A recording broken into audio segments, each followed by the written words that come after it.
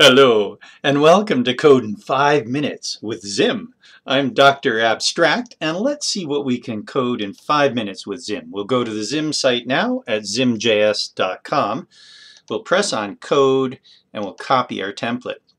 But before we proceed, we're going to be loading in an image of an asteroid, as well as a sprite sheet image and some sound. And if you scroll on down to templates, here's some more templates right here. One of them is for assets. There's a security issue. So here we are loading in an asset. As well as sound, as you can hear. We'll view the page source, and if we scroll down, there's some instructions. Control U to view the page source. There's some instructions on what you need to do to your Chrome, allow file access from files. This is all JavaScript when you're dealing locally with images or sound. It's a security issue that you can set to get by. So it's no big deal. You do it once. But then you need to open up your Chrome from that shortcut. Okay, so just follow those instructions and you will be good. I'll turn that back on. I don't hear anything anymore, but that's no big deal. Okay, so once again, that was in the assets of ZIM frame, which came when we scrolled down towards the templates there. All right, we have our copy then. We're ready to go. Let's go into some code. I'm in Atom. We paste in the code there. And then we are ready to go. Okay, well, let's start the timer. We're starting the timer and see what we can make in 5 minutes. So we will get rid of that stuff. Cladunk. Put your code here. Now, we're loading in assets, so let's do that up above in the frame call. Var assets is equal to, and we'll make an array of assets. So asteroid.png, there's the boom.png. This will be what's called a sprite sheet. There is a boom.mp3, that's the sound.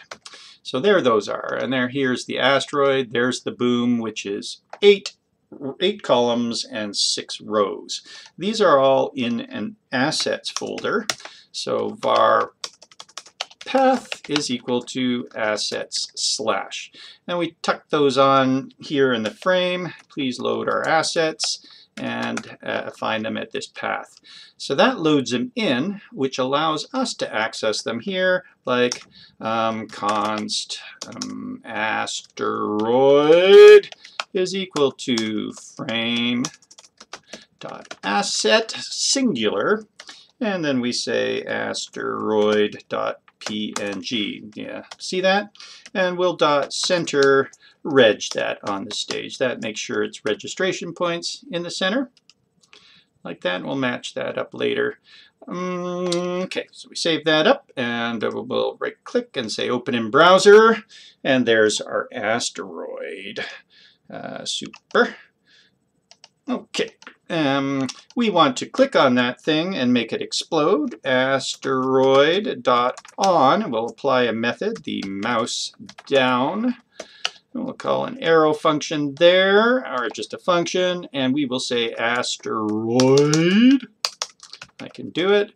Dot remove from. That will remove it from the stage, but then we'll need a stage dot update. So we copy that, and that updates the fact that it's been removed. To see that we can click on it too, we'll go dot cur and tuck in a little chainable cursor, which defaults to a pointer. So we refresh there, there's our pointer, we press and it goes away. Super duper. But we want to run a sprite sheet, so we'll make a sprite sheet, or a sprite const explode is equal to a new sprite, and this is an animation. We will load in the picture, which has the grid of these pictures, so that was called boom.png. So that's the first parameter, is what picture are we getting this from, and then we can say 8 columns and 6 rows. There's other ways to make sprites too, but that is one. We'll dot center reg that as well. Center, well, we don't want to really add it yet, so we'll just leave that and we will add it when we explode. So that's down here. Explode dot center reg, that makes sure it's registration points in the middle. Now it's going to be in the same place as the asteroid, but just in case the asteroid moves, you can always locate at the asteroid. Isn't that neat? So if the asteroid's in some other place, that will work.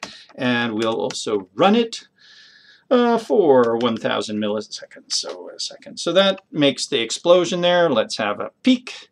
And we refresh here, and oh, it's a little small. I also want to be on black, don't you? Don't you? So there's color. We will say be on black, please. That's the color of the whole thing.